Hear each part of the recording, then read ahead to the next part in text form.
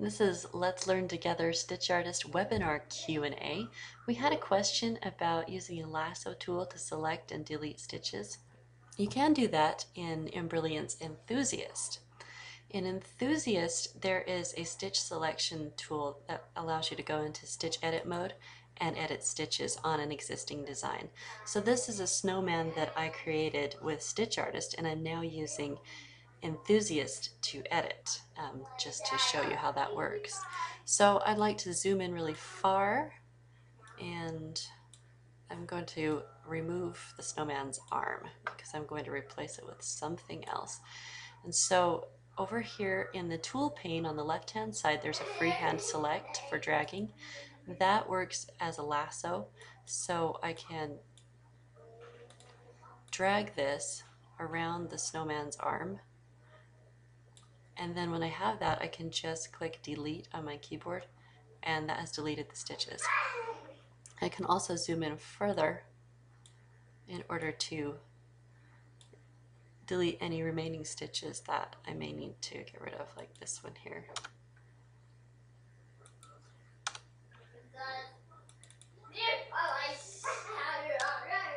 And then I've deleted those stitches that were part of the snowman's arm.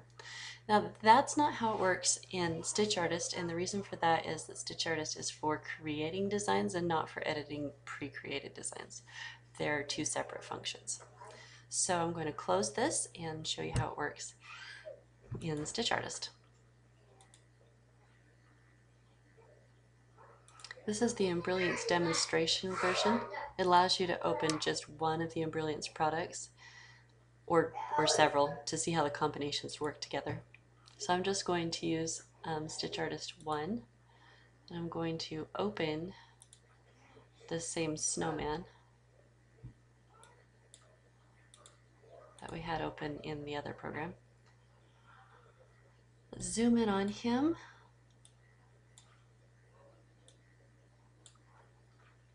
Take off 3D so that we can see what we're doing, and we go into create mode. In here we can see the shapes of the snowman. What if I try break across points here?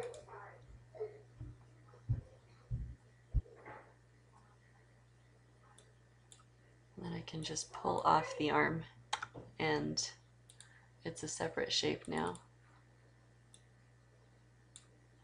which I can then delete. That's how I can remove things in StitchArtist. It's a little bit different from how you would do it with Enthusiast.